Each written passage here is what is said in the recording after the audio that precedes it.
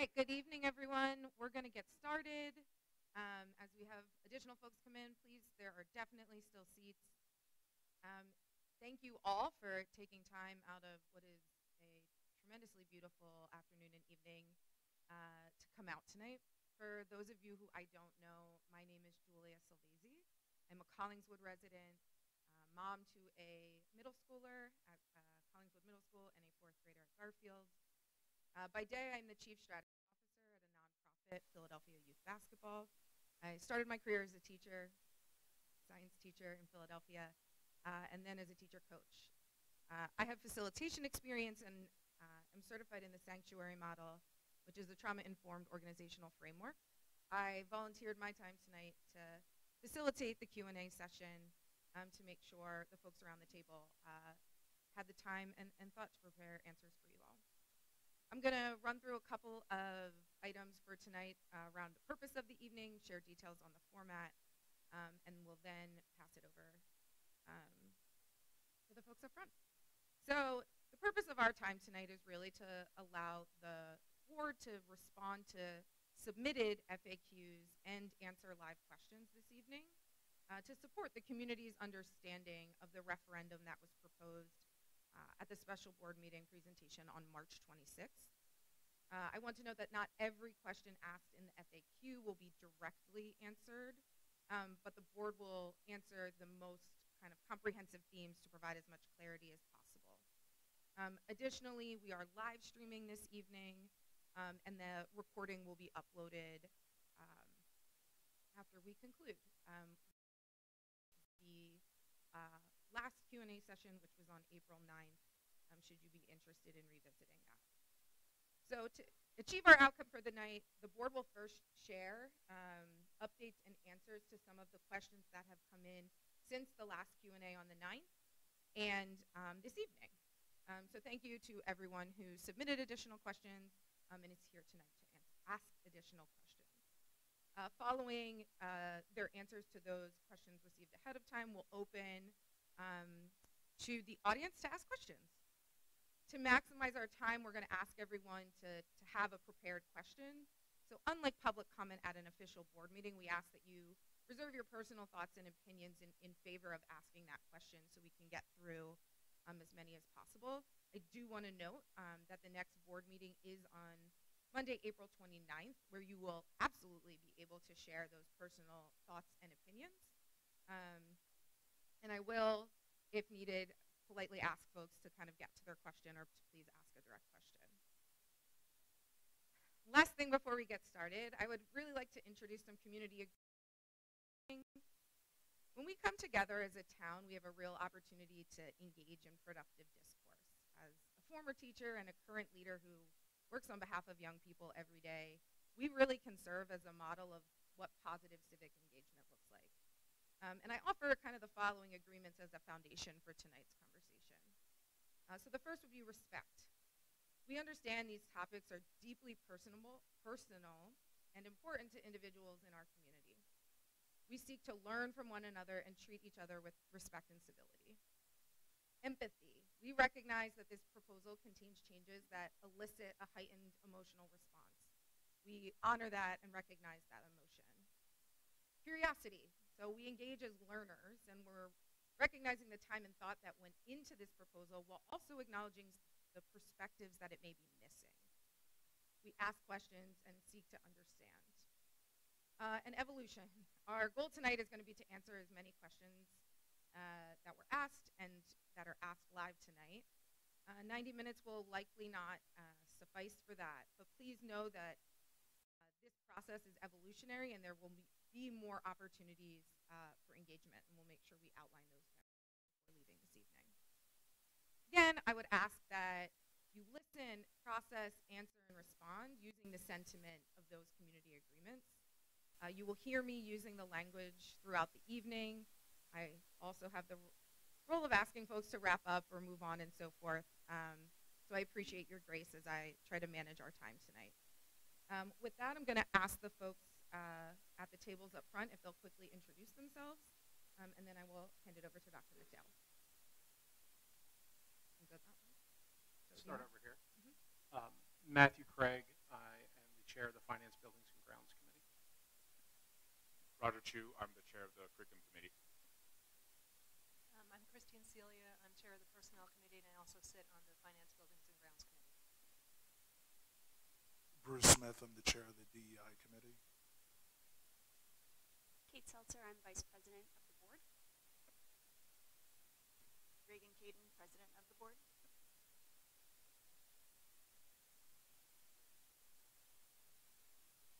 So good evening, everyone. Thank you so much for being here. Before we dig into the referendum proposal, I would be remiss if we did not discuss what has transpired in the media as well as in our schools over the last several weeks. And so we are fully aware of what the media is reporting with regards to the racial bias incident that took place prior to spring break, allegedly involving a group of students in our high school. It is also important to note that the information that has been released within the media was attained on their own and was not provided by members of the district or members of the high school itself. And so I believe that it's important for us to be able to talk about these items as they happen, but we also want to be very mindful that because we are dealing with young people, the school is currently conducting an active harassment, intimidation, and bullying investigation, which is private and confidential by state law. In addition, we cannot nor will we comment on any potential legal proceedings or any law enforcement involvement that may or may not take place, as that is also confidential for the privacy of the underaged individuals involved. But we will also say that any young person within our school system found to be in direct violation of our district code of conduct or harassment, intimidation, and bullying policies will be disciplined appropriately. And so as a Collingswood resident, as a school district parent of 2 small children and your superintendent, I do find the incidents reported deeply troubling. It speaks to the multi-generational cultural challenges that we've continued to experience in our community for many, many years. And so as a school community, we have made significant progress in the areas of social justice and equity. However, we still have a lot of work left to do if we're going to deliver on our robust promise to educate all students and respect all students within our schools. And so it's also important to note that the pursuit of social justice and equity is very complex because it affects multiple facets, including policies, practices, as well as people. And so as part of our strategic plan, we seek further integration of diversity, equity, and inclusion concepts into our district culture by dismantling the negative stigmas connected between our school communities, by prioritizing sustainable pathways to increase the diversity of our faculty and our staff, as well as building and developing the cultural competencies of our administrative team as well as our classroom teachers. And so the road to progress is a long one, but it is definitely worthwhile. So the Board of Education as well as the school district reject all forms of racism as they are contradictory to our mission, vision, and values. We're also committed to preparing all students for their futures and providing an inclusive environment that honors each of the members in which we are here to graciously serve. So the board and the district value racial, socioeconomic diversity represented throughout every school and throughout our entire community. And so all members of our school system deserve a safe, respectful, and welcoming and inclusive environment in which their uniqueness is recognized and valued. So we are committed to the dismantling of all of these challenges and building capacity to empower students to be their best selves. And so this topic will not be part of our community session today. However, it is intimately connected to the goals and objectives that we're seeking to achieve through this referendum proposal. So I'd like to thank you for listening, and I'm going to hand it back over to our facilitator to move forward with the meeting.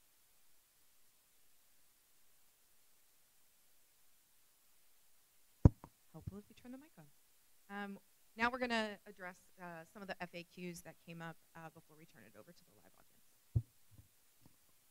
Thank you, Julia. I did just want to say we, as a board, believe that community conversations about race and how we come together as a community to address these issues are important. We didn't feel that conflating the two things was appropriate for tonight. We feel that that deserves its own separate space. So we'll be on the lookout for those opportunities and when that will be happening in the future. But tonight we're going to focus on what we had already planned to focus on, which is our second info session about the proposed bond referendum. So my task right now is to give a broad overview of where of the proposal itself and try to, in doing that, answer some of the questions that have come up for folks. So just first to remind everyone that if you'd like a detailed explanation of the proposal, you can find that on the website, both in a PDF document and the presentation that was given by Mr. Craig and Mr. Garrison at the special board meeting on March 26th. Okay. So I think it is important to start with defining the problem that we're trying to solve for with this referendum, which is facilities needs. So the problem that has been the reason that we've had a facilities ad hoc committee for quite some time now that we are trying to solve for is our facilities needs. And we have known for quite some time we have aging facilities in this district that are becoming more and more costly to maintain, both the buildings themselves and our field space as well. So when an opportunity to address, or begin to address, I should say, our aging facilities arose with the potential to buy Good Shepherd, that is where further conversations started when it comes to facilities, because before that opportunity arose, there wasn't a real feasible way for us to be able to tackle some of these things. So, buying Good Shepherd came up. We wanted to look into what would be required in order to do that. We fully recognize that it does not solve all of our facilities issues, but it does take us quite a few steps forward in beginning to address them. So this is the beginning of addressing a facilities needs plan, not the end. The Good Shepherd building itself would be the youngest building in our district and the largest elementary school. It would allow the district much more flexibility with space for students than we currently have right now. In order to obtain Good Shepherd, and this can get a little confused, and so I want to try to be as clear as possible here. Since our goal is to try to address some of our facilities needs, and this school has become available, we asked our architect and engineer to help us determine what is required by the state in order for us to obtain it. And the state requires that the district show a need that is more technical than we'd love this to have more space, and so we'd love to buy this building. So we must show that without it, we would not have classroom space for close to the number of students that the building we are trying to acquire can house. So to that end, our architect completed a full inventory of each of our elementary school buildings to determine which schools would need to be decommissioned in order for the state to approve the purchase of the Good Shepherd building. So when they do this, they look at 12 very technical factors that if you would like to really dive into the weeds and look more deeply at that, you can go to our website. For the sake of time, I'm not going to outline all of those here tonight. However, I will just kind of give a quick overview that some of those things include things like square footage of classrooms, potential for future renovation, and ADA compliance, or the ability to reach ADA compliance in a more fiscally conservative manner. And based on all of those things, the recommendation that came from our experts was that Sharp and Garfield are the two schools that should be decommissioned. That recommendation was based on the age of those two buildings, being the two oldest in our district, and therefore making them the most costly to renovate, to add on to as a building, and to make ADA compliant. So the reasons for the decommissioning of the two schools that we're decommissioning have everything to do with the recommendations of the architect about what buildings are the most difficult for us to improve upon in the coming years. The other three elementary schools, Newby, Tatum, and Zane North, while far from in perfect shape, no one is claiming that, are the three schools that are either currently ADA compliant, which would be Zane North, or constructed in a way that makes it much more cost efficient to bring them up to compliance, which is Newby and Tatum.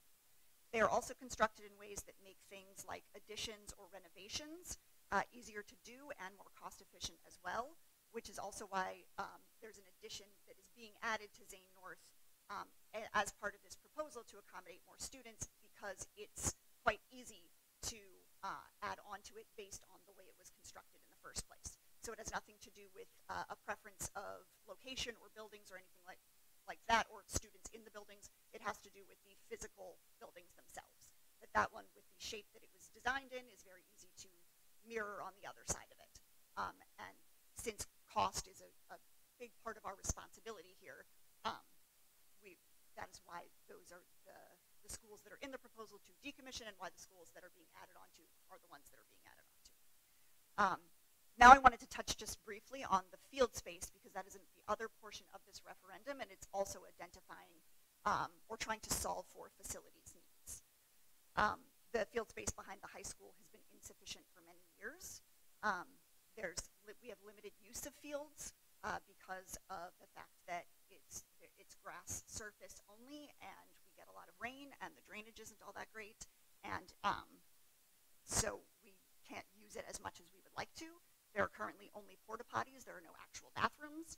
There's insufficient seating. If you are in the lower section, it's hard to see anything other than literally what is in front of you. So if you're going there to watch a game, or even more importantly, if you are there for an event such as graduation, you are most likely not getting the best view of the full space.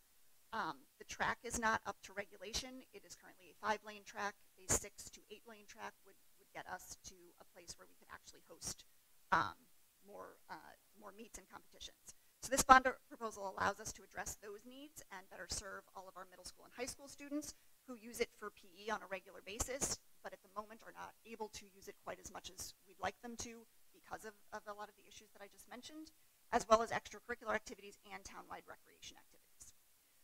So finally, one of the last questions, frequently asked questions that I'm going to cover tonight is that a lot of community members have asked what will happen if this bond proposal does not pass. And the hard truth is that the answer is that things will stay the way that they are right now, and we will, because we don't have any other option. We've been advised by our architects and engineers that our buildings are only getting older, and that it is only a matter of time before a major repair is needed that is not something we can cover in our operating budget, or that we have it in capital reserve in order to fund it. So we are looking at this as a planning for the future, where we are able to head off some of those issues at the pass, as opposed to kicking the problem to another board or another iteration of our community years later when things are in even worse shape. Right now, the schools, our buildings and grounds team is phenomenal. They're doing the best they can with these old buildings. This proposal would give us more options and more flexibility. Major repairs would be a huge disruption to our students and our staff, and we're trying to prevent that. In addition to that, in the long run, a bond referendum that fixes some of these issues of space now saves us money, because there is no state funding for emergency repairs, whereas we do get some state funding for bond referendums. Additionally, it would mean that our middle and high school students will continue to not be able to be outside for PE as often as we'd like.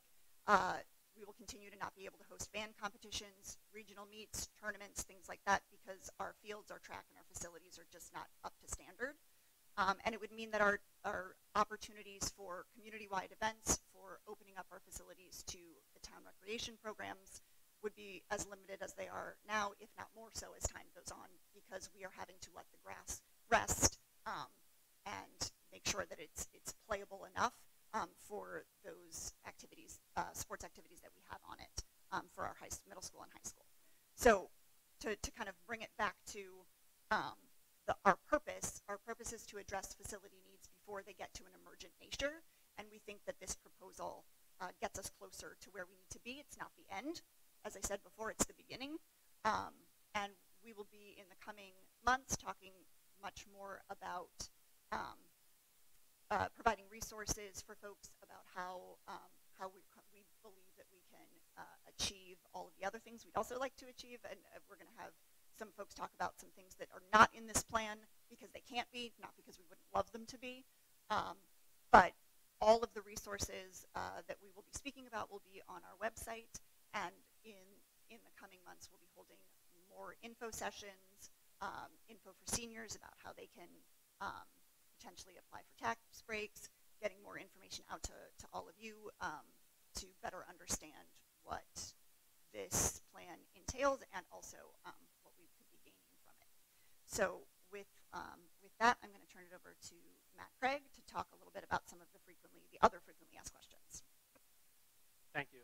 And thank you again, everyone, for coming out for both of these sessions. It's great to see so many folks out. We understand there are a lot of factors that are involved in making decisions in this plan. Our goal is to share as much information as we can. The frequently asked questions document on the website will be updated after these two sessions, so you can look to see some more answers and some more clarity. There had been some requests for that, so we will be putting those up within the next week. Here are a couple questions that we had received, and then we'll wrap this part up. The first one being, what are plans to transport families in the Sharp catchment to one of the other elementary schools? So we've stated clearly our belief in the power and the possibility of better integrating our schools. The logistical challenge created by closing Sharp and Garfield is an obstacle, and we believe that better connectivity through walk and bikeability is a benefit for all students in the community. To our end, we have engaged the Safe Routes to School County Planner to analyze the current paths to school and possible future routes. Through Safe Routes, they're able to coordinate with state, county, and local officials better to plan, strategize, and address potential obstacles or crossings of roads like the Widows Pike or Haddon Ave. They also have access to funding from the state and county for professional impact studies and other information that would help us in crafting these routes. We are also reviewing our current biking to school policy, and our scheduling educational experience is led by Safe Routes to School for our district students. And ultimately, we look forward to working with the broader community to improve walk and bikeability throughout Collingswood. Another question was that the FAQs are vague on the plans for Sharp School as a community center. What are the detailed definition of a type of community center, what types of programs, what facilities will be made available to the community in this reimagined space? We believe that converting Sharp to a community gathering space presents an opportunity to continue the use of the Sharp building and bring a value add to our town. The space will remain a property of the school district, with the option for us to move offices or other support services to the location to free up space in our other buildings. We also just want to be very clear that we are going to earmark some of the funds from the sale of Garfield to help with the shift in use. There's no part within our plan where we intend to keep this an empty space. We want to make sure that there are people within this building and that it is open and accessible to the community. The other major obstacle that we've had up to this time is this is a very difficult conversation to have with the loss of the school, and we recognize that. To create a community space, you have to engage the community, and we wanted to give the time and space for the community to absorb and mourn the loss before we start to talk about what the future can look like. I think we are getting closer to that point. And I think that we have a few opportunities, and there will be more in the future post the vote to discuss what could go in there. I think there are a lot of current services that make a lot of sense, and I think there's a lot of great community ideas that we could utilize to help make sure that this is an asset for all of Collingswood. This last one is kind of encompassing a lot of very specific questions that we had on the updates to the athletic fields. A lot of them basically asking why and what the benefit to students in the community can be. We see this is one of the biggest spaces in town that is dedicated for recreation. With this design, we eliminate a lot of the dead spaces that is currently behind there and not being used, and adding more athletic and recreation space there. The main field reorientation will open up a lot of that space. By turfing it and lining it for multiple sports, it means that more activities are able to take place on there. As we noted, we've had to hold back on a lot of our approval for outside organizations or even managing how our sports teams use those fields, so that come graduation, the field is able to accommodate parents, families, students at the end of the year. There will be raised bleachers to help with visibility. We will be utilizing the space underneath those bleachers by adding bathrooms and locker rooms, so you don't have to go back into the school those spaces. There will be a concession stand, a ticket booth, press box where student TV cameras, journalists, student journalists, those keeping scores and other activities that can happen in an enclosed space that is evolved and able to see all of the activities that are happening. This will be a space that has a mix of turf and grass. It'll be a space that we hope that through planning we can open up not just to our Collingswood athletes to be able to take benefit of, but the broader community as well. We want this to be something that is both accessible but then also flexible for changing needs, and realize that this is an area of investment that is a lot, but is something that has been neglected for quite some time, and would like to see this plan include focusing on those investments. Those conclude the three questions that I put together.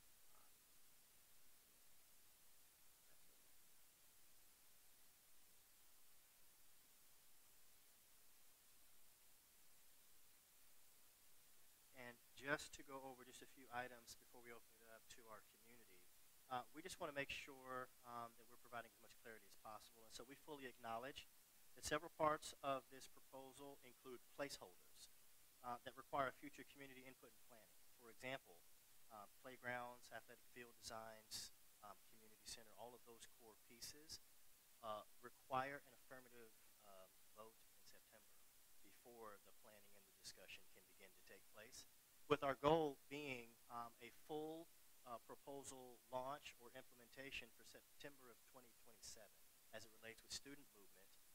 And so we have time in order to make sure that our community is at the forefront of the decisions. There are also things that are not part of the referendum but are currently on our radar. And so Mr. Craig referenced earlier the transportation discussion through safe routes to schools, issues or challenges in some of our other aging buildings. We do have a long-range facility plan which includes projects, small and large, for every building in the district inventory. And so the best way to kind of describe this is that those of us who have recently conducted or performed a renovation in our home, if you've done a kitchen reno, you know that there's always a start, there's a budget, and then there's the actual cost. It does not mean that the rest of your home is perfect. It just means that at that particular moment in time, that's the project that you're working on while you're trying to pursue that HGTV quality home. And so we fully acknowledge that with aging infrastructure, there are going to be challenges associated. So we're not ignoring some of our existing buildings. Some of our buildings are going to be taken care of using local capital funds. Some will be addressed using proceeds from the sale of district inventory. But the largest majority of what we're asking for with this proposal is really to support the needs of the Good Shepherd, as well as the expansion at Zane, which is the additional classrooms, and then the athletic fields. In addition, there are also things that legally we cannot include in a referendum. For example, teacher training, student programs, additional staff. Referendums are construction project funded loans. And so it can only be used for capital expenditures or infrastructure. Sometimes the things that happen behind the scenes, like heating, HVAC units, plumbing, drainage, all of those things that are extremely important but are not really visible. And so there's a couple of things that we want to also make sure as we wrap up.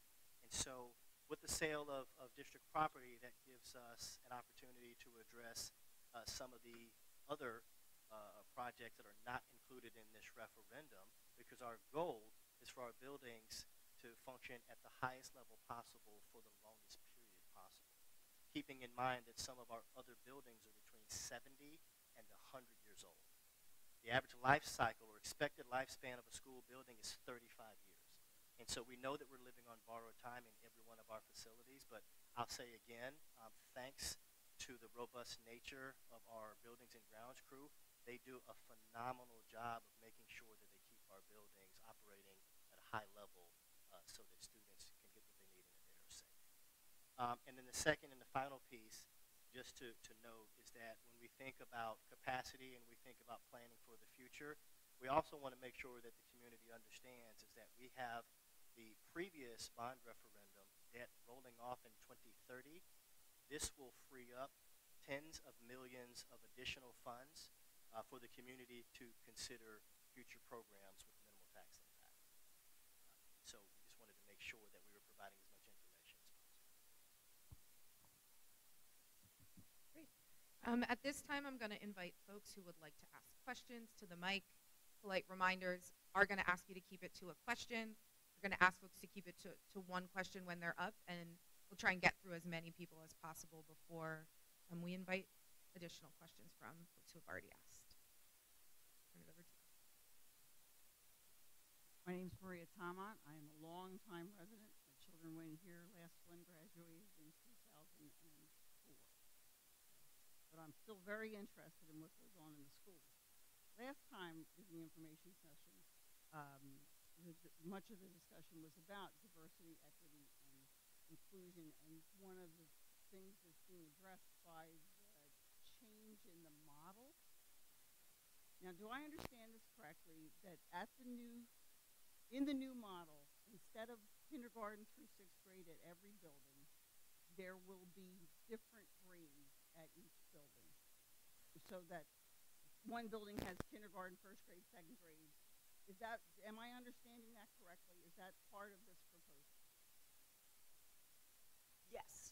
Okay. So there would be kindergarten through 3rd grades at 3 of the elementary schools. Good Shepherd building would become an upper elementary school serving 4th and 5th grade. Okay. We haven't had 6th grade as part of the elementary schools for a while now. The middle school starts in 6th grade. I told you my I kids know. have I was just updating you. Like, I haven't been to a PTA meeting in a really long time. Okay. So there you go. So, but my question is, what's the evidence that decentralizing or deconstructing a community building like a school actually does anything to increase diversity, equity, or inclusion? I didn't hear any evidence last time that that's supported by the literature. I would like to know why you think that's going to change equity, diversity, and inclusion in our schools when our schools reflect the diversity of the neighborhoods they're in. I don't see how you can. I'm going to make sure they get to answer that Thank question. Well, just the last caveat, right? I don't see how, if the community isn't already diverse, how you can force diversity into the classrooms by moving kids out of their neighborhood. Thank you. So thank you for your question. And so to quickly answer that question, this is a construction project. There's 2 primary goals. And so the primary goal for this proposal is to increase educational space for students. The secondary goal is to make sure that all of our schools reflect the diversity within our community. And so that's an important goal, but that wasn't the goal that we started with. The initial goal that we started with was how do we address being over capacity for the greater part of a decade in our elementary schools with this new property that gives us significant flexibility in how we do that.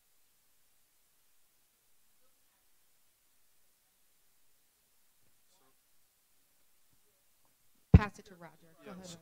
So part of again, back to the original piece, is that this is a facilities question, right? But then within this proposal to bring Good Shepherd is this opportunity for us to work on racial and ethnic integration. We have currently elementary schools with very different proportions of different races and ethnic groups within them throughout the district, right? So 80% white in one school, 60% non-white in another school. One of the things that I personally feel is that when we talk about neighborhood, Collingswood is less than 2 square miles. Right? And I remember a community member last time bringing up, what would you do if Collingswood had multiple firehouses? How would you choose the one? The thing is, quite frankly, we have one firehouse because we're such a small community, right? And so when we talk about neighborhood and kids staying within their neighborhood, I personally believe the ideal should be that Collingswood is our neighborhood.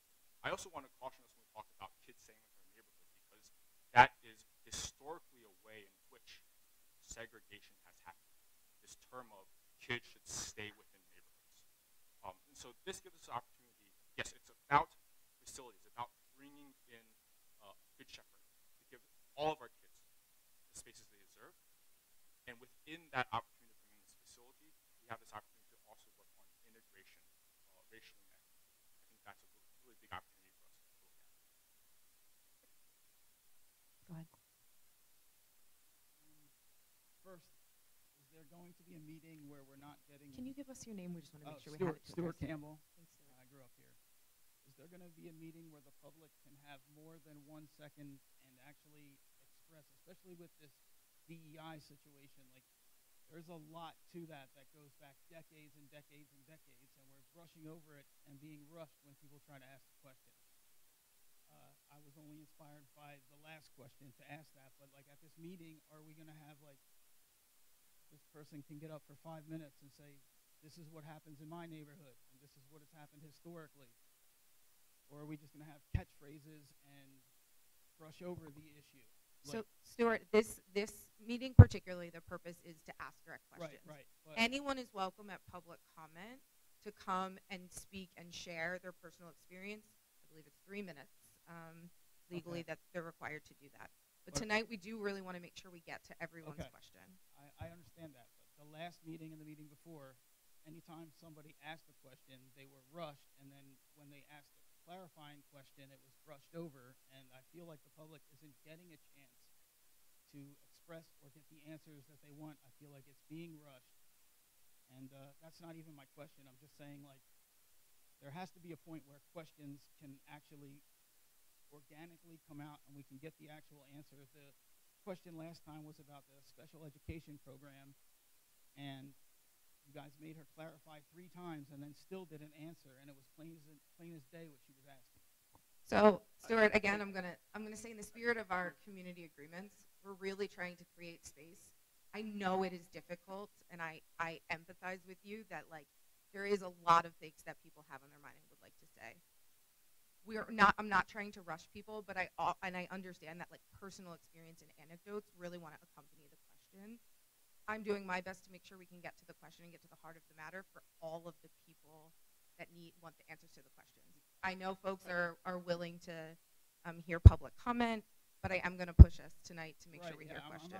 I'm asking specifically the next meeting. Like, is there going to be like... I might be able to, just again, because the reason that we're doing these now in March, April, and it's a September vote is we want to be able to continue this conversation leading up to the vote and after. I mean, conversations about what's happening in our schools should be every day. There are the constraints of this space. We fully recognize that, but we want to try to accomplish and get through as many questions as we can, realizing that we're not going to be able to answer everybody's. Right. And there is a lot of nuance and a lot of detail that goes into fully understanding these, and we're going to try to do our best to share that in a way that is accessible. And I know you said you had another question. To that, I don't know if that meant... I just wanted to like kind of understand the guidelines, because the last meeting, there was a lot of times where people felt rushed, did not get their answer, and then all of a sudden at the end of the night, it's like, I understand you guys want to get out of here, but like, this is a big issue, and if you're not answering the question and somebody asks a qualifying question, to rush them away is kind of messed up. Like, at what point, like, it's not really communication. It's... Stuart, I'm going to have to ask you to right. We've heard your point, and yes. I understand. I want to make sure you get your question, and then I want to make sure we get to everyone else as well. Okay. So the figures on this website, especially for phase 1, it looks like there's going to be a 450 plus tax increase to fund phase 1. Then there's reassessments coming for people's property. If you look at across the board, studies show when you close a school, property values go down by almost $4,000 in some cases. The next phase for Sharp and any, like last time you guys said you were going to sell Garfield for $12 million, and that'll help fix Newbie or whatever, everything's getting kicked down. But what is the funding for the next phases, and is there going to be an increase, and why isn't all of this detail like actually explained in detail on the website? Like, it's vague and it's hard for people to understand. I'm going to let Dr. McDowell answer that. Thanks. So, Mr. Campbell, let me explain to that. And so I want to be very clear. You're asking valid questions, completely valid. We are not in a position to answer hypothetical questions. And so in terms of specific tax impact based on individuals' specific home property, we won't have that calculation until we actually get information back from the state on whether or not we can even come back to the community with a question. And so the rates won't be locked in until then, and so you won't have a calculation. In terms of home values for a future, I would say that there are different sources that can combat that. And in terms of getting detailed and specific, we are in, as we shared 2 weeks ago, we are in the schematic phase. And so the actual design phase comes when funds are made available through the approval process of the ballot question to actually fund architectural drawings. And so drafts or schematics are based on industry estimates at the time of the design. And so we're not going to be able to give you specific or concrete numbers until the referendum moves forward and we actually are able to have all of that information made ready and available per pending approval from the state. And currently, we don't have state approval yet. So that's the reason why we're at this schematic estimated phase. Okay, if I could have one qualifying question. Stuart, I'm going to ask you, you've had a large share of the mic, right. and I want to make sure we get to everyone in line. Thanks. Hi, I'm Becky Sieg. I am a Sharp parent of a preschooler and first grader. My question, I appreciate much of the questions that came before around kind of how we are not in a vacuum and there are broader things happening in terms of finances in the community. My question relates to that. For Sharp, I'm curious what impact this will have on the Title I funding and related programming and services that students have access to based on their school classification right now. So the Title I funding travels with the student, and so whatever school the student attends, the funding follows them. Okay, thank you. Thank you. Hello, Kira Brecker. It's sort of a follow-up comment to Ms. Demont's question a few questions ago. Will the new assignments for students homeschooled be randomized to truly achieve optimal diversity, or will there still be catchment areas where students are assigned to their nearest school? So that's also a great question. And so this topic was brought up by a community advocacy group last week. And so I'll share with you exactly what I shared with them. It's that once there is an affirmative response from the community on whether or not we're going to move forward, then the clock starts for us to work through the community to identify what that formula really needs to look like, what goal are we trying to achieve. And so that goes back into one of those hypotheticals. And so the goal is to make sure that in every school they mirror the diversity within our community. That includes racial, socioeconomic, linguistic, in an inclusive way. We currently have 357 students with IEPs. We also have roughly 60 students that are receiving multilingual learner services, in addition to students that are receiving targeted levels of academic intervention, and as well as the range of socioeconomic challenges, diversity, gender, identity, expression, all of those core pieces, and we want to make sure that every one of our schools mirrors what we're seeing in town. And so that process would start post-September of this year. It would probably take us about a year in order to engage the community and make sure that we have not only the right variables, but we're striking the right balance, projecting out what we're going to need and how we're going to assign for September of 2027. Great question. Thank you. Hi, Teresa Marcaziano. I just have a question about the grade level schools. Why is it somewhat of a hybrid of grade levels, K through 3, and instead of like a K and a 1, a 2 and a 3, and then the upper level school and a pre-K school? Was there a reason for that? Easy to see them. And so when we look at what is developmentally appropriate, and so specifically when we looked at the Good Shepherd, which is the anchor of our discussion for this evening, the Good Shepherd was really better positioned for older students. We also are trying to acknowledge the fact that much of the anxiety that we have experienced within our community generally comes second semester of 5th grade as students begin to approach middle school. And so that has been an area of intensity for many of our families. And so when we think about the Good Shepherd as a much larger building, we're provided an opportunity for older students, grades 4 and 5, to see a middle school-like experience so that all of our students they get 2 years sooner of coming together, and we have the opportunity to be more flexible and more innovative in terms of instructional models so that the transition to middle school is not so scary, and it better positions our students for academic success. In terms of kindergarten through 3rd grade, we wanted to limit the level of transition because grade 3 is that first high-stakes testing year, and we wanted a level of continuity, and an additional transition would not benefit our children. Thank you. I just wanted to add on the other issue, feedback, is just the space in the buildings, and if one year we have an outsized 3rd grade class that's coming through, and then you have to shift buildings, or outsized kindergarten, it created more complications, but this kind of hybrid mix allows us to know that we could have 2 grades in each of the buildings, and then have all of our 4th and 5th grade houses with each other. Thank you. Hi, my name is Julie Schneider. Thank you for this opportunity to ask questions. My question is a logistical one. Does it cost extra money to have the election in September?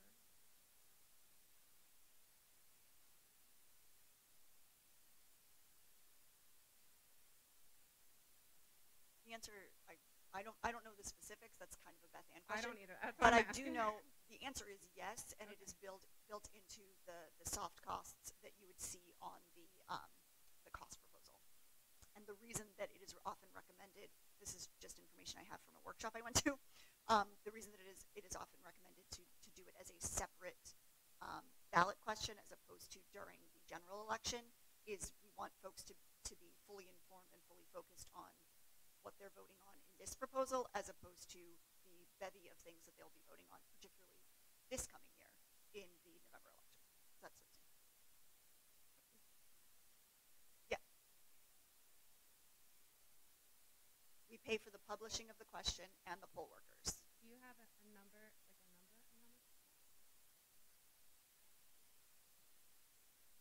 She budgeted just under 10,000. She does not think it's going to be that high. This is just for everyone watching at home so that they can hear the questions, hear the answers. So the cost is less than $10,000. So in the grand scheme of this plan, it's part of the soft costs. And the reason is because you want people to be able to focus on the question as opposed to have it with other Thank you. Thanks, Julie. Hi, Lindsay Oster. Thank you so much for the opportunity. One question that has come up a lot is what is the plan for widespread communication of the referendum, especially for those who aren't involved in their schools as much as most of us are, those without children in the Collingswood schools, and also those who do not speak English as their first language? It's a great question. And so in full transparency, large public meetings are not always the best to have these types of intimate conversations, especially when we're talking about things that are intricate in detail. And so post this meeting and post us going over all of the questions and posting the most updated FAQs, we're going to go back to the drawing table, and what we believe will be more appropriate for a period of time is smaller, more intimate settings with smaller groups. You are correct. We have more community members over the age of 65 than we do under the age of 18. And so every community member of the 14,000 plus, it's important that we engage them, but we also have to engage them in different ways. And so we will be working on building a schedule and increasing opportunities of smaller, more intimate meetings in the near future.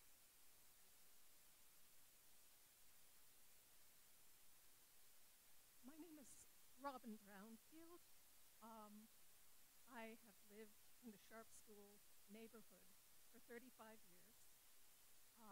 My kids went there, 5 kids went there. my grandchildren have gone there. I am also the person who organized the building of a mural outside the school. And I donated my services for that mural. I did not accept any payment because it was to be a donation to Sharp School and to the community. And what I want to know is what you envision will happen to our community when Sharp School is removed as a school.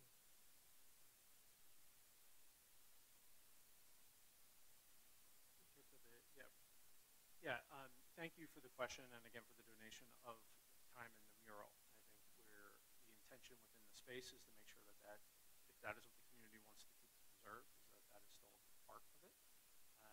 That this is a space over there that there is not a lot of recreation.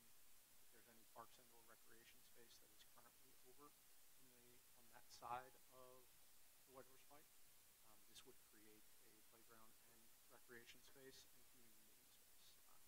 We've talked about the other option, like services that we can house in there as well. And again, we're looking forward to communicating with the community about. But you have no concrete plan for it. I'm sorry. You have no concrete plan for it right now. To tell the community no what was budget, going. Nothing for that. To tell the community what was going into the space, without actually engaging them about what would be in the space to understand what the costs are, then I don't know that that would be an acceptable plan either. Mm-hmm. And we have the money that we put into keeping the building going and investing in keeping the building, the upkeep, and then there's conversations about how do we engage and build out plans for the house there.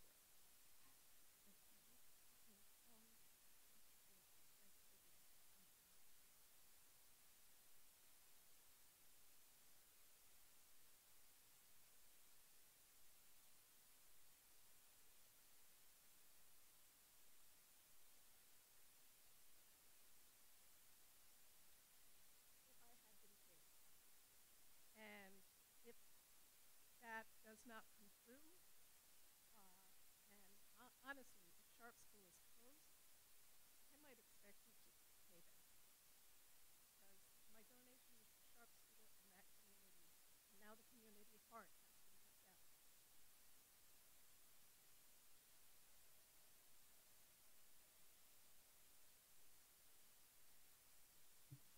I'm Rachel Lively, a teacher at Garfield. I have a question actually for the architect, if that's possible.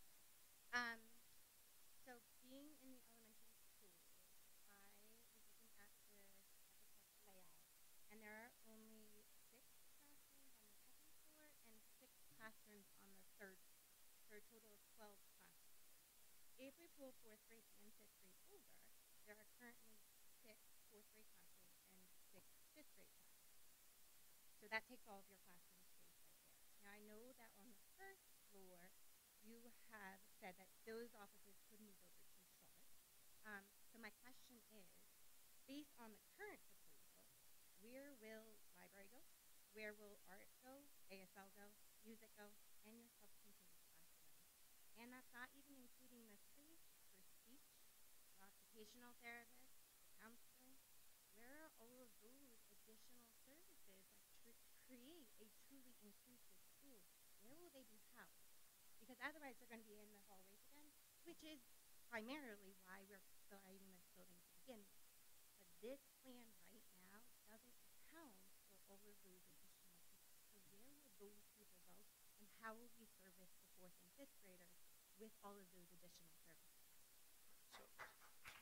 So in looking at the architectural plans, and I know some of them are cut off within there, but there is the dedicated library space that is at the other end of the cafeteria. Yes, down there. There is also being built in a lot of those small moving spaces at the end of the first floor. You know where like I believe where the elevator is down in that end of the hallway. I don't have the plan. I just have the accounting suite, and it looks like a child studies team suite. So let me answer that. And so Rachel, thank you for the question. And so I'm going to share again. We're currently in what's called the schematic phase. And so we have mock-ups just so that there is an understanding of what we would like to achieve. And so once we have an affirmative response from the community in September, then real architectural plans, measurements will be taken in order to account for some of those pieces, and then projections will be made based on the estimated or projected enrollment for a September 2027 launch. And so what I will say is that there are spaces not in that initial mock-up that would be included, and so there's additional space also on the first floor near the library for small group instruction.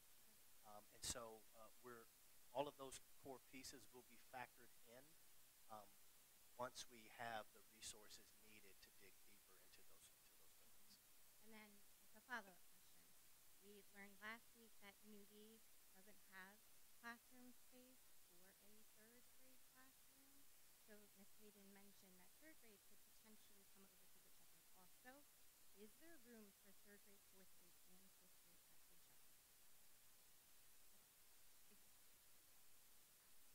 Yeah, so I do want to refocus that the goal of this referendum is to help us build flexibility into our space, and adding Good Shepherd will do that. I also want to comment in terms of Newbie as a school that there are many classrooms there, and I think that's part of what's going to happen after the whole schematic phase is to figure out exactly how we're going to use those classrooms. But again, there's a lot of flexibility that this plan gives us that we currently do not have, and primarily because of the size of the Good Shepherd building in terms of giving us flexibility to meet the needs once we move past the schematic phase. And just one other point that I wanted to make just in general is that in order for us to be able to get this plan approved by the state, the state would have to see that we were able to adequately serve students in all of those buildings the way we're saying that we would. So concerns that may not be the case, I hope could be cleared a little bit, that if we truly couldn't fit the students that we needed to fit with the services that are required for them in those buildings, the state would say, well, why would you be buying that school then? It's not going to work. It can't work that way. So there's a lot of, as we've been saying, there's a lot of nuance to how all of that works. We don't know who we're putting into those buildings in September of 2027. We don't. The classroom sizes the classroom spaces, are much larger at Good Shepherd School than they are in some of our elementary school buildings. That is not to say that we are planning to make our class sizes large. In fact, I think this would help to do the opposite of that, particularly at the kindergarten and first grade level, where classes are already quite large, but they're not at the fourth and fifth grade level. And so just to clarify that they may feel large for the the space that it's in, but the number isn't. Not in the grand scheme of things. Go ahead. I know you don't believe me, but go ahead.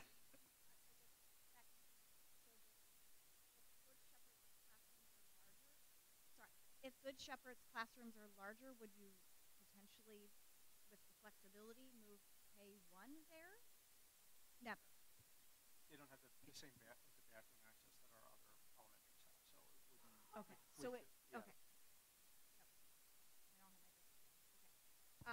Ms. Negri, you also didn't get the chance to introduce yourself. Hi. I just want you to be able Nicole to do that. Negri. I teach at Garfield, and I have for 22 years. So based on the referendum floor plan for Zane, it specifically says 6 new classrooms, and they're labeled as kindergarten, and I know that it's flexible, got it. But will that house, based on that proposed plan, will that only house kindergarten? So I think I want to go back to the thing that we're talking hypotheticals here, right? Part of, I think, this plan Our students aren't hypothetical. Right, but our enrollment in September 2027 is not certain. So when we're talking about what we're going to use that space for, one of the key pieces of this plan is flexibility. Depending on what the enrollment needs are that need to be met in September 2027, those classrooms will be used for those needs. And some will just have the luxury of the bathroom versus others. They all, yeah, all will have bathrooms in those new classroom spaces. Right, but what about the other wing? Who would be in the other wing with no bathrooms. Kindergarten has to have bathrooms, correct? So let me interject. So when looking at if we're going to add additional space, yes. So keeping in mind this is a construction project, we wanted to add classroom space with flexible classrooms that could accommodate any number.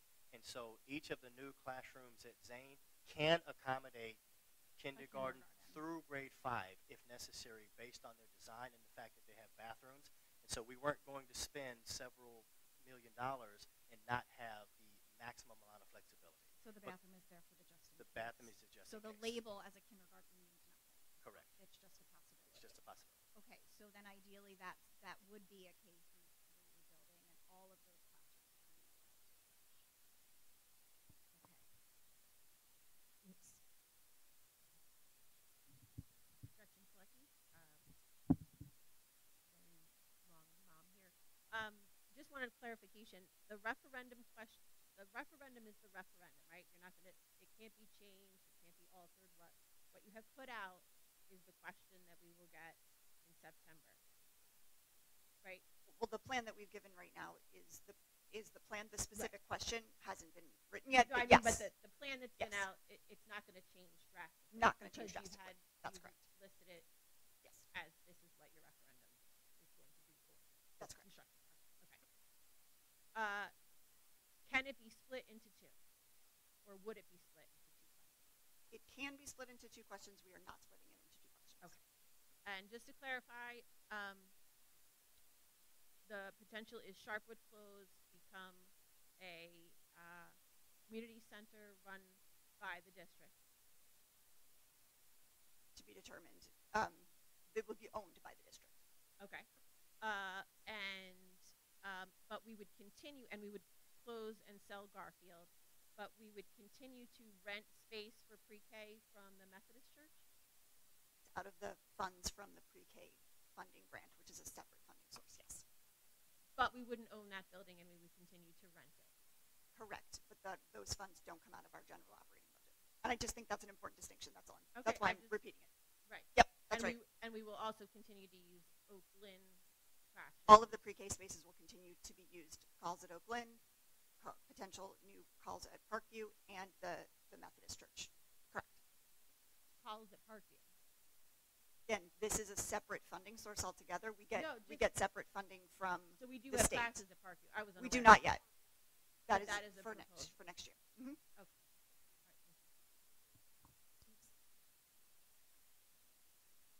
Hi, Tara Wood, educator but not here. I have a few questions, so I'm just going to try to answer one of them. So I'm really excited about the potential of new space. I have a 2-year-old, so I'm not in the system yet. But in the process of doing my research, I learned that there's not one Collingswood elementary school that has a librarian. There are some Collingswood elementary schools that do not even have a library space. I don't consider shelves or book nooks library space. We're creating new space. Very excited about that. Talking about a library at the end of a cafeteria, which I would need to see what that looks like. We have flexibility. Is there money to allocate to building libraries back into our schools?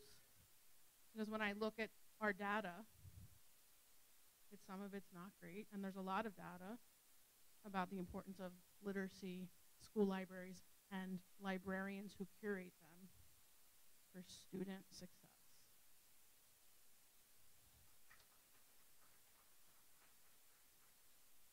It's a great question, and so I think that I'm going to try to be as direct and circle back. And so what this referendum provides us is flexibility and opportunities to address some of the space issues that contributed to us having to get rid of libraries in the first place.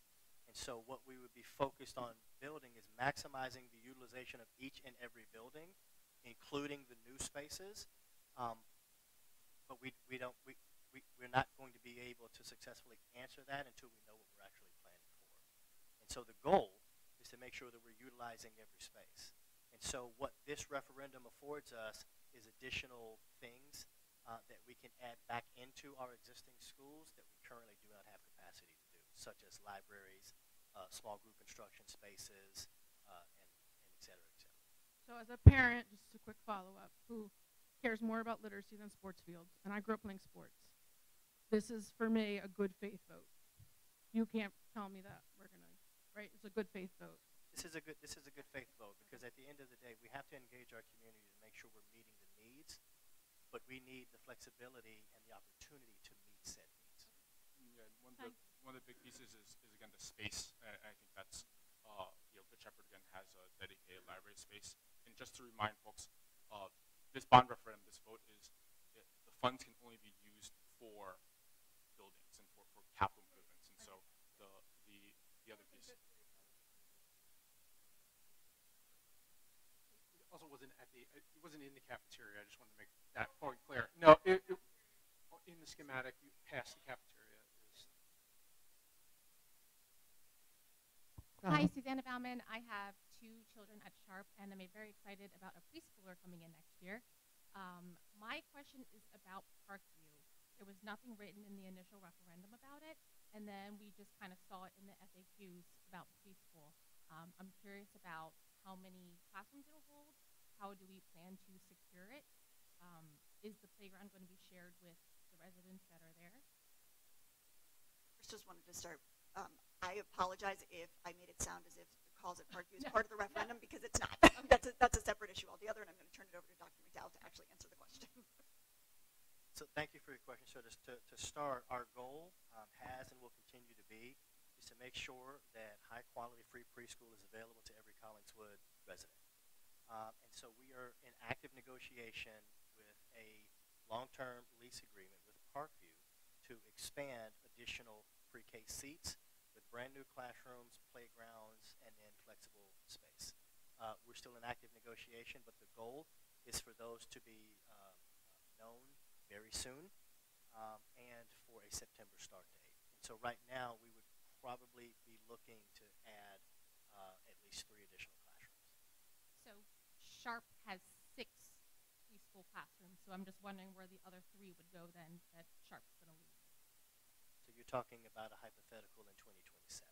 And so our goal, continuing, is to make sure that we are meeting the needs. And so we're going to continue to look for preschool available space, because until we reach what's called our universe. So our universe is the state's projection of the number of children in your community, age 3 and 4, that qualify for preschool. And so our goal, separate and apart, using the preschool grant expansion dollars, is to continue adding space exclusively for preschool. So that would be separate and apart from our traditional classrooms. I'd also like to add. That's another question I have, but I'll wait.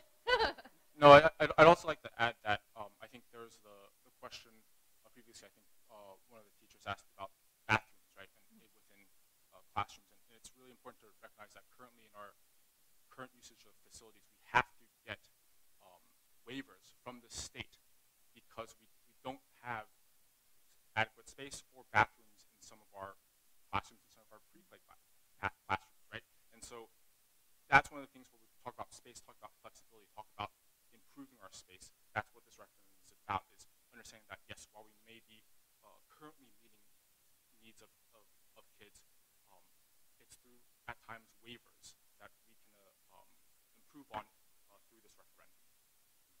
Did you say a new playground was going to be built? That's not the one that's there. I'm just curious how you're going to secure the playground that's shared with 4 buildings. So they're currently working through the details, which is why we're still in negotiation in terms of lease terms, access to playground space, parking, and so forth. Okay, thank you. Thanks. Hi, my name is Robin Bonfield. I have a 3rd grader with an IEP at Sharp, and I have a 6th grader at the middle school. And in listening to this and the previous sessions, I've heard a lot of really great questions that the answers to would be charts, examples. Here's who we would work with to figure this out, not just ambiguous, because right now it's not really clear to me, and to, I think some others, what can be looked at, what can be changed, what is part of the, what if there's a yes vote and part of this is not approved by the funder, right? Like, what if a problem comes up? What happens? And it's like, who's engaged in making those changes. So I think being really clear, what can we adapt or change or have a voice in if they're not figured out yet, and what will that look like?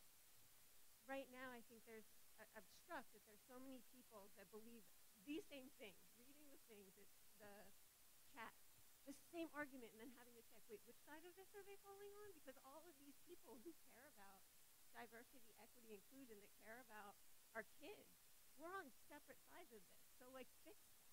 Give us the information that we need to get one way or the other with it, or else we're going to all going to be I want to make wasting sure we get to your question, and I think it was pretty clear. It was what is able to be kind of inputted on, what will that process look like, who will be asked. I want you, and that can you restate that? I want to make sure. Yes, and that the facts, when they're answered, are not just a paragraph or a sentence, but we will be working with these people.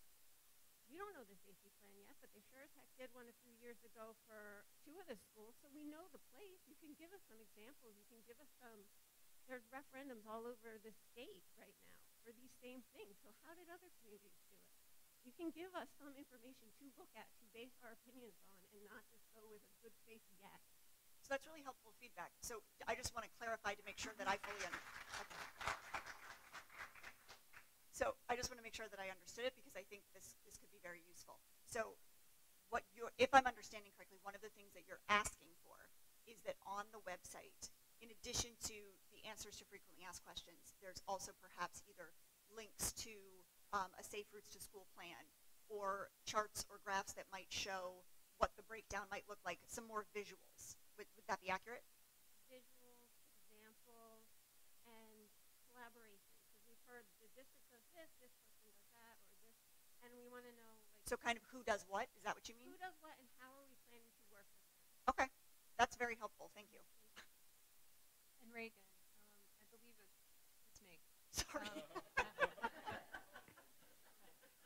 So sorry. I believe we're going to talk about later about next steps. Like, this is just the beginning of this process. There will be many more opportunities for people to get more information and to learn about what we're trying to do with the referendum. Go ahead. Okay, so we vote yes, everything happens. Have you guys? We vote yes. Can you just share your name? They just want to make sure. I'm Karina. Thank I you. have a child at Sharp and a child in the high school.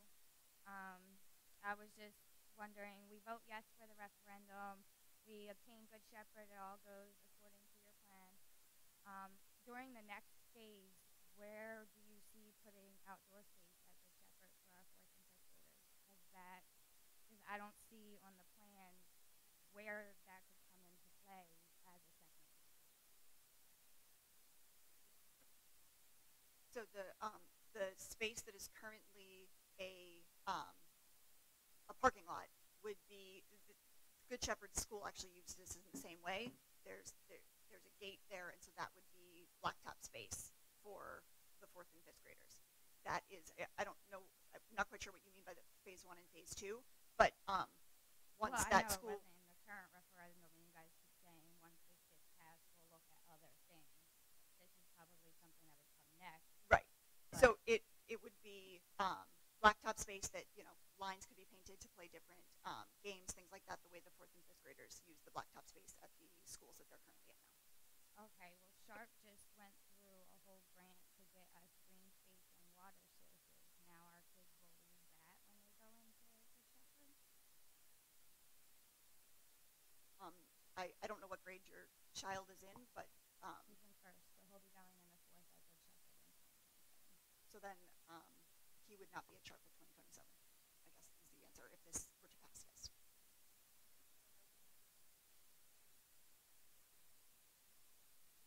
And Reagan also, I think it's me again. The Good Shepherd space has a really nice gym, which will afford some more opportunities, especially during the winter for the kids that they didn't have before. Hi, Maggie Kanievsky. I am curious of the inclusion plan. Again, that is a big buzzword that's being thrown out, and students want to be in general education. So when we talk about inclusion, does this mean more opportunity for children to be in general education? I'm concerned because we're adding more space, but no funding for more teachers, and how will this plan kind of be mapped out? So currently the school district is partnering with the New Jersey Coalition for Inclusive Education.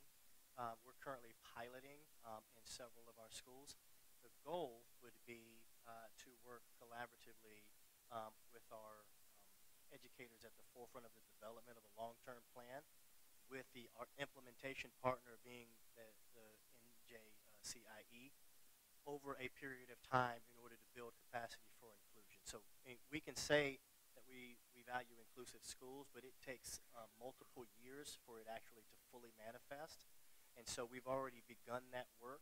We're doing the feasibility studies now, but we're currently piloting opportunities in several of our schools with our implementation partner. I'd also jump in. I think, Maggie, one of your questions there was, whether or not there's funding for staffing for inclusion, right? And again, this is about creating the space for it. Yeah, I understand, but we're creating space. The funding pieces is something where I think Dr. McDowell has encouraged the community, and I think many school districts around the area are encouraging their communities to go and advocate to the state legislator for updates to school funding formula so that there is available funding for inclusion.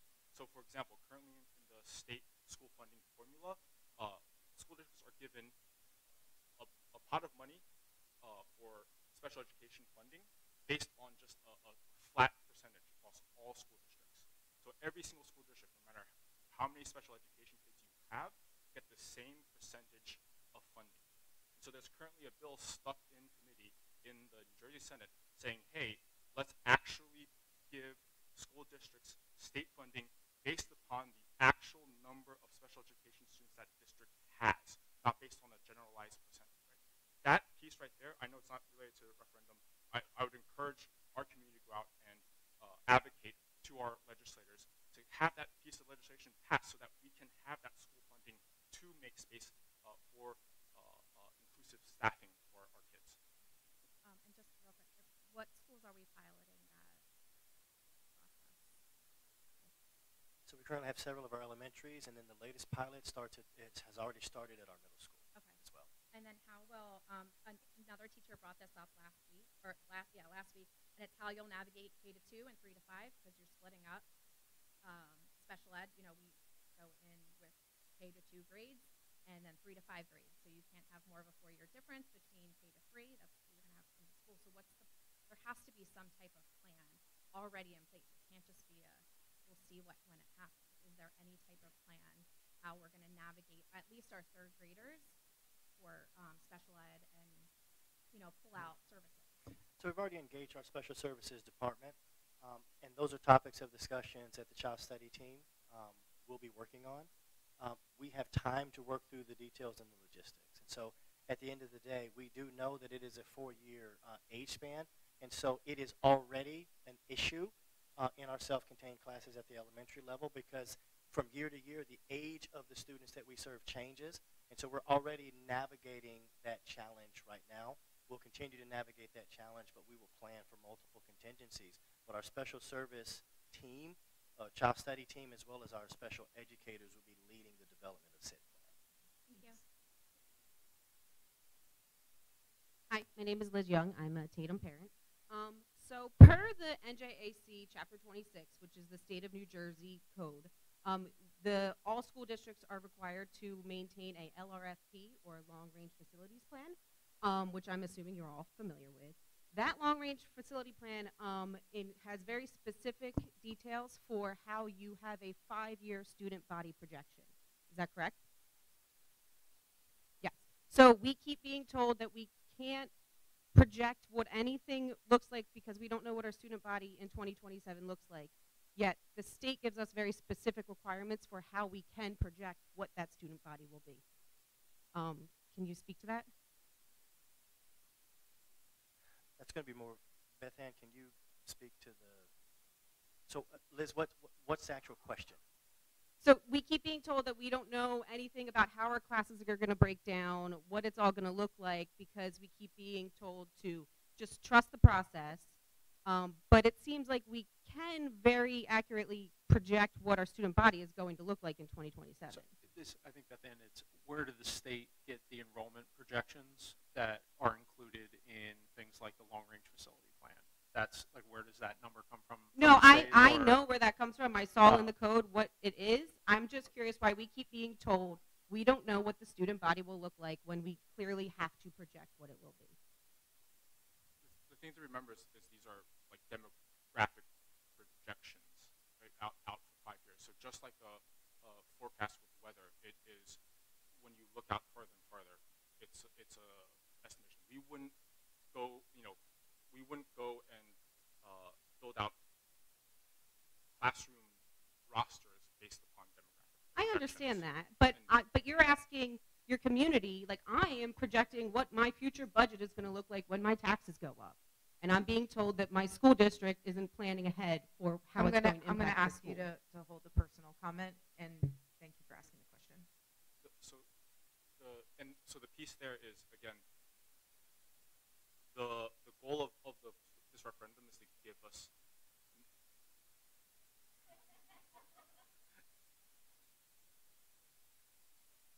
I think one of the important pieces of this referendum is that it gives us flexibility within the spaces that we're adding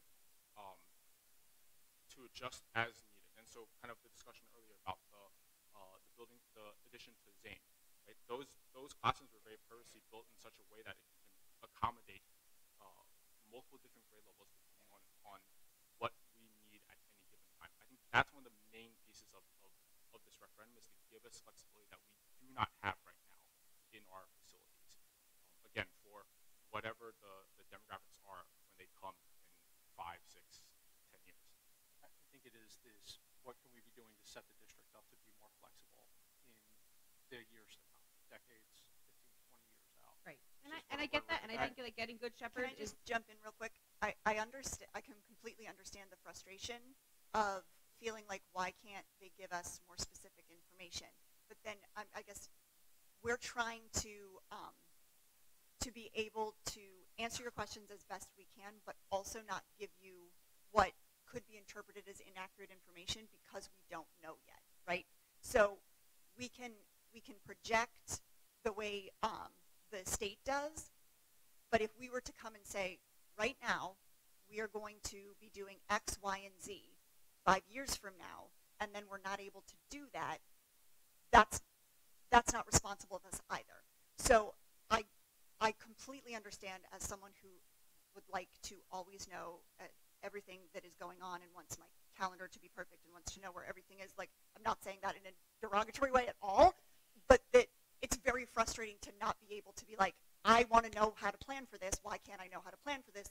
And to have the answer be, we don't have enough information to give that to you. And I completely give up a lot of understand money that. for But I guess what I would hope that folks are hearing from all of us up here, and from knowing that there are many, many things put into place to make sure that we are not asking you to put up money for a plan that is going to not serve the students. That,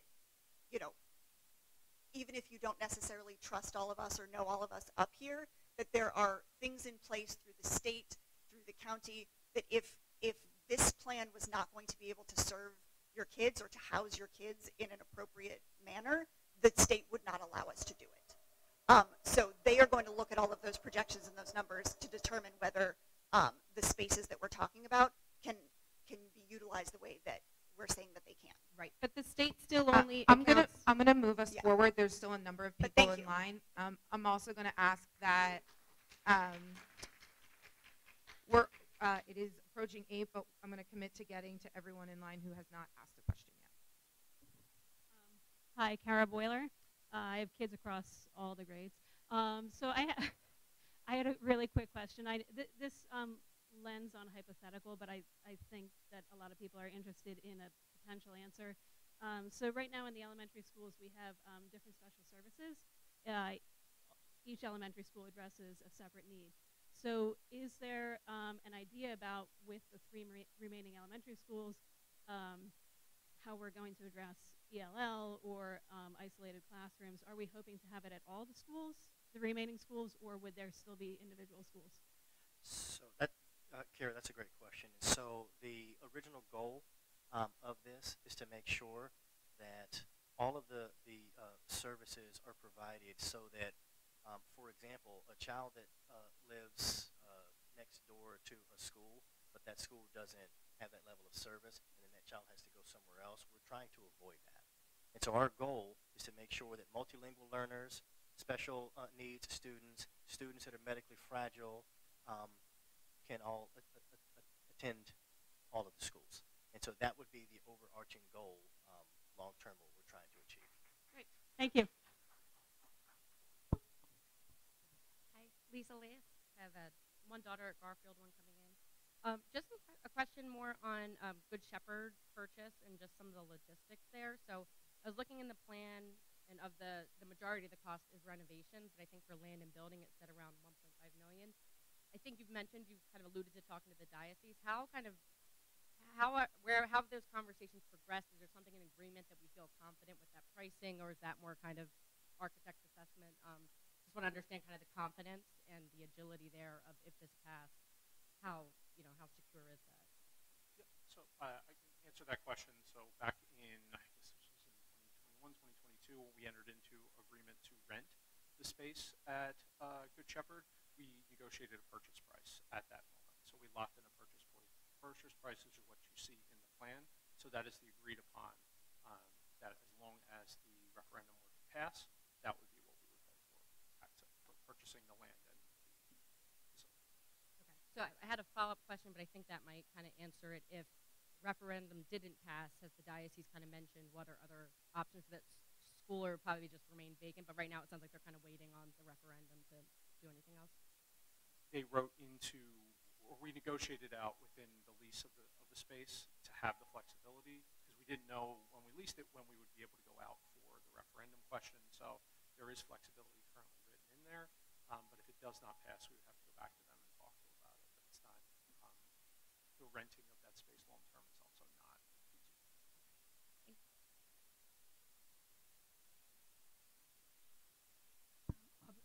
Aubrey Emmerich. I have two kids at Garfield and one coming up next year. I was just wondering if you could talk a little bit about the 4th and 5th grade building, and if it will be sort of like a mini middle school where they'll be switching classes, or will they have lockers? I've heard some of my friends express concern with their kids, like their executive function, like they can't open a locker at age 9. And if they will be switching classes, then is there any kind of academic benefit to doing that so early? That's a great question, and the answer to that is that this is actually something that the experts should decide, and that is not necessarily all of us up here, but that's the teachers.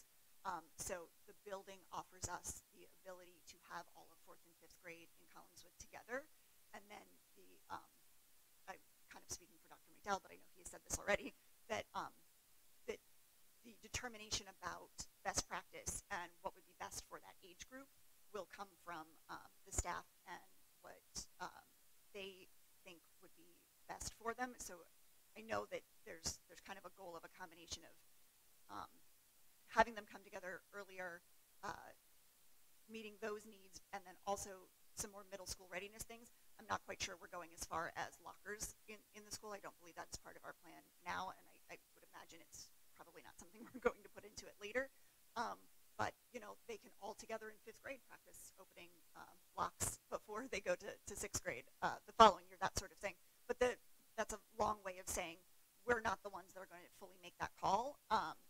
We're just kind of talking about different options that are out there that this would allow for teachers to specialize and teach only writing or only science if that's what is deemed the best model for whether it be 4th and 5th grade or just 5th grade. But that is something that we would ask our teachers to help us decide. Thank you. I'm Mahidi. I'm a 4th grade teacher at Tatum, and I have a very similar question. If there's a vision for the instructional model of the FLM, similar to our current model, where I have 39 students, work in conjunction with our wonderful special education teachers, or if there's an intention to either departmentalize or divide instruction, whereas maybe we teach in math and science, and a college would be teaching in social studies. But I appreciate I was going to say, I think we're going to turn that back to you, Ms. Mahidi. Yeah. So I look forward to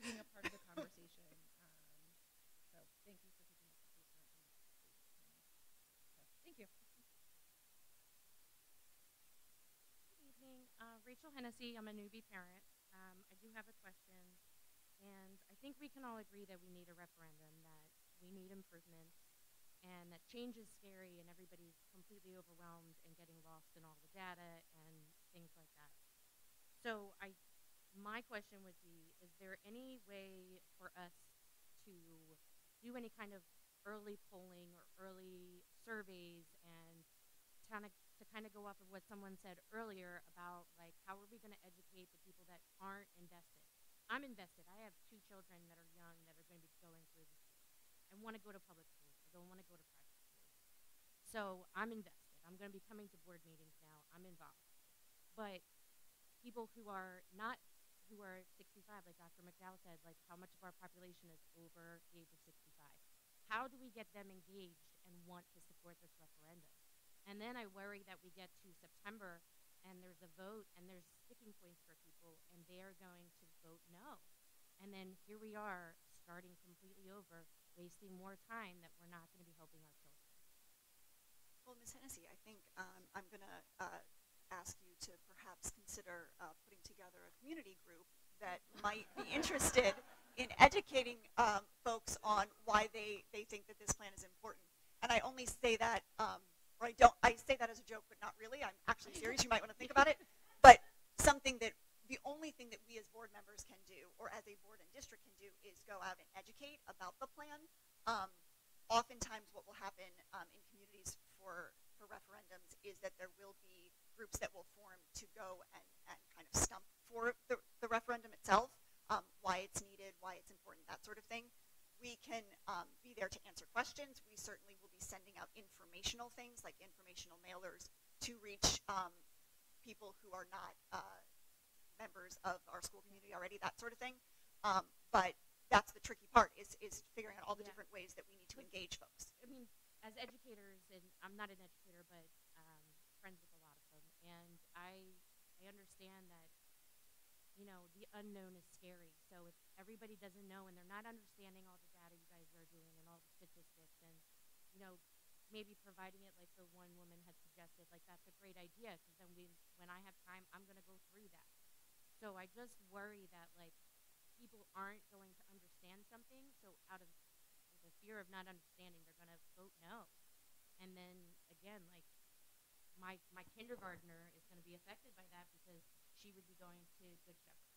So is there, like, some kind of plan that we can come up with?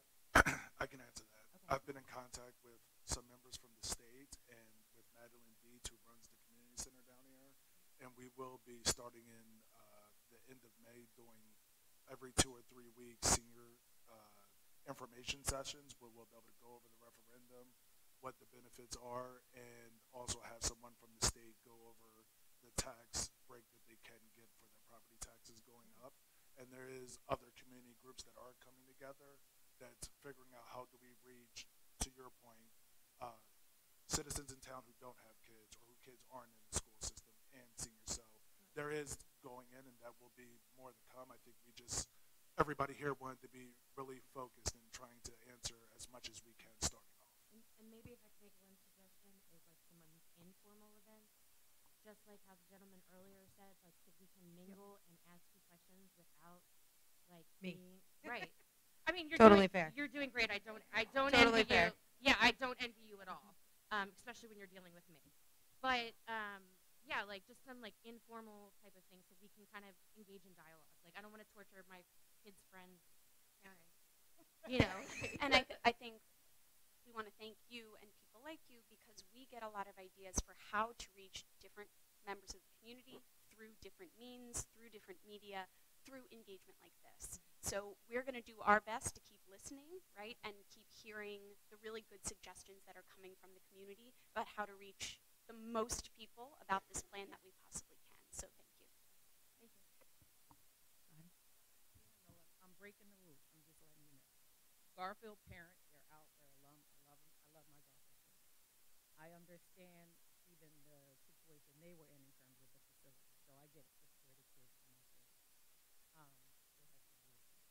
My question and my concern as we talk about DE and right, I don't want that to be just a judge or a extra box, right?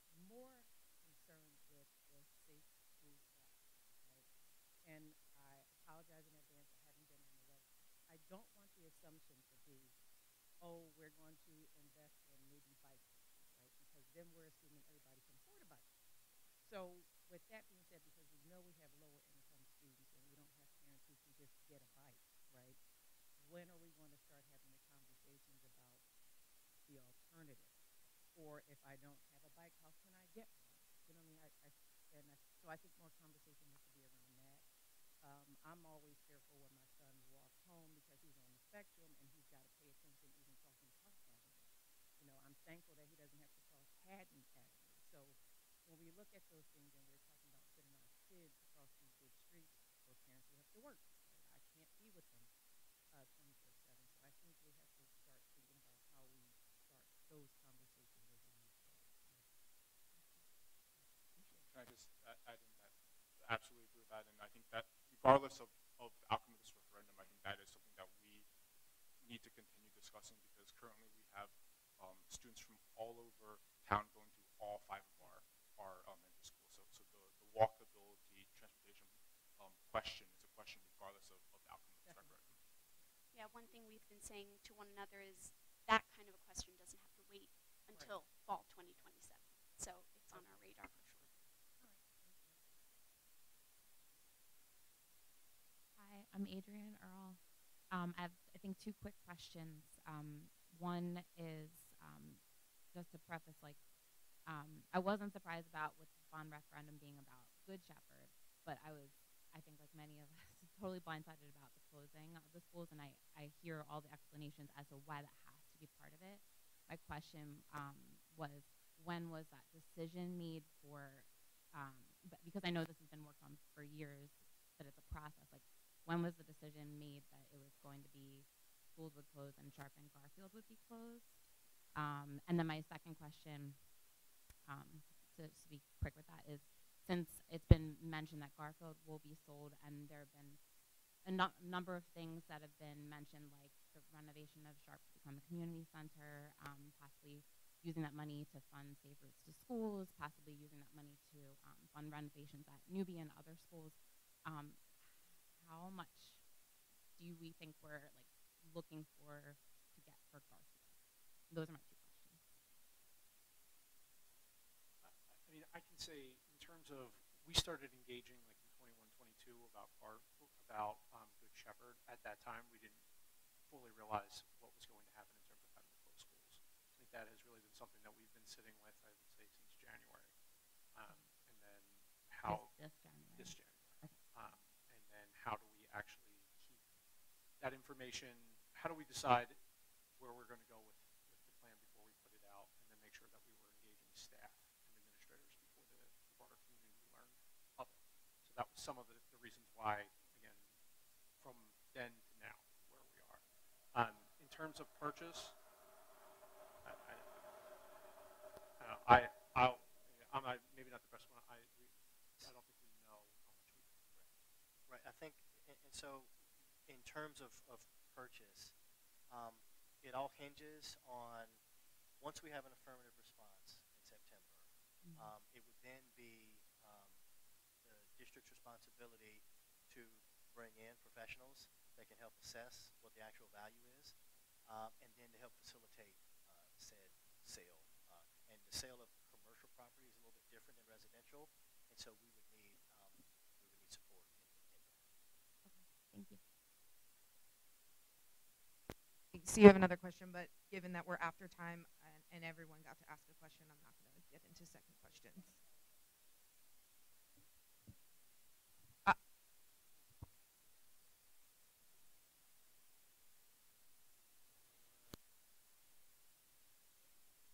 Trying to clarify the few questions that I've asked as this process went on. Is it the position of the board that if Good Shepherd hadn't been available, we wouldn't be speaking?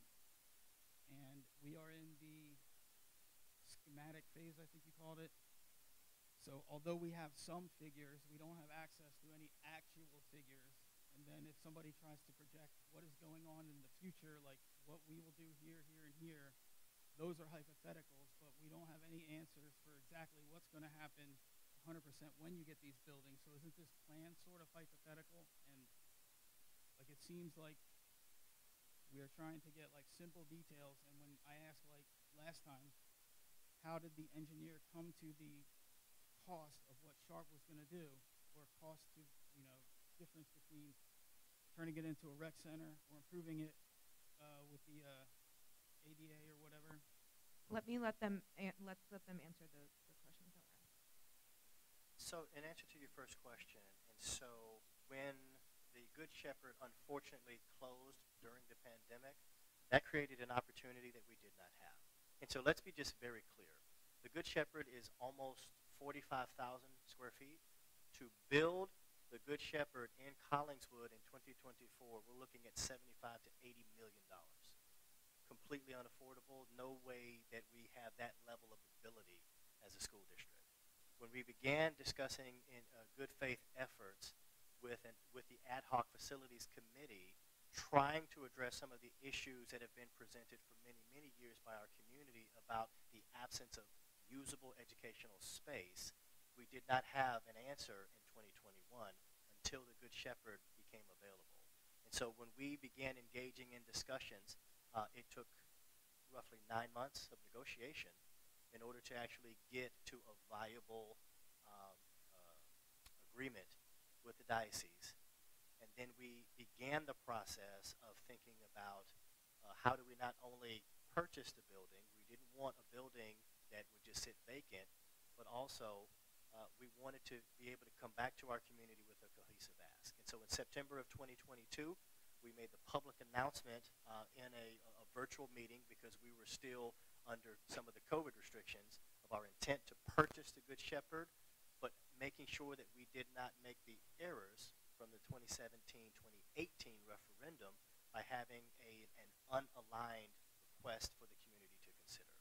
In terms of our architects and our engineers, as we shared a little bit earlier, we asked a simple question.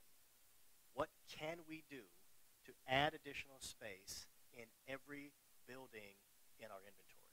And so that took 6 to 8 months for them to do the analysis through the architects and the engineers to assess and determine what could be or could not be done in each and every building, and what was the estimated cost based on industry expectations at that particular time.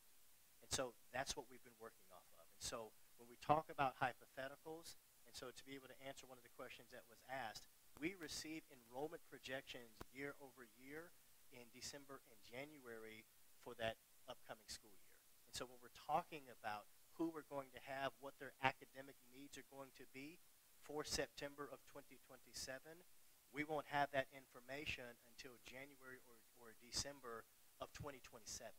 And so it's not that we don't have a rough estimate of numbers, but numbers don't tell the full story of what our children need.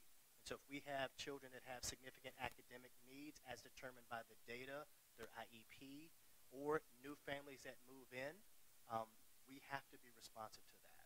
And so in answer to your question in terms of hypotheticals, we are using the information that we have available to us from our professionals, from our architects, our engineers, our building specialists, about what we can do with our buildings.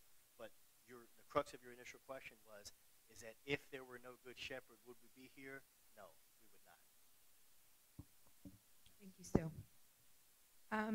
I'm going to ask Dr. McDowell and Reagan to maybe share out next steps and what folks can expect post this evening, and then we will make sure that everyone can get home. So thank you once again to everyone for coming out on another Tuesday night to listen to all of this, and we appreciate the engagement, and we've gotten some really good feedback about things that we can add to our list of things to do, as well as to the website. So that is one of the things that you can look for down the line, as well as more informal information sessions that are for smaller groups, not with microphones and things like that, as well as then once or me, right, or Julia as facilitator, even though she's done a wonderful job. Yes. And volunteered her time for it. In addition, as Bruce said, we'll have some events for seniors to make sure that they are aware of the tax impact and what they could potentially do to offset some of that. And there will be hopefully some community members, maybe some of the ones that came up to ask about it, who will help to engage more with various members of the community to make sure that information is getting out to the largest amount of people possible.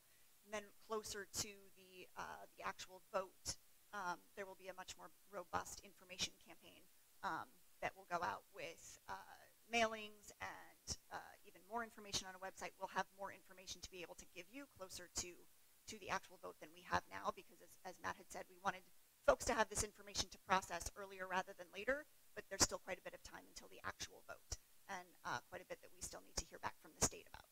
Am I missing anything? So, no, I just wanted to publicly thank all of the community members that are currently in attendance, those that are watching online or will watch on YouTube. The one thing that connects all of us is that we love and we care about this community, and we love and care about our children. And so that's the thing that brings us all together. And so I would just encourage us to continue having conversations about the how we do that, with that single-minded focus, and what are we seeking to build for the future of our kids, of our community, the place that we've all moved here intentionally, the place that we love. And so keeping in mind that everyone in this conversation has value, and so we want to make sure that we're honoring all of those pieces of feedback as we move forward. And so there are going to be continued opportunities for us to engage in smaller, more intimate settings that are more aligned with having authentic conversations. And so please stay tuned. But thank you for this evening.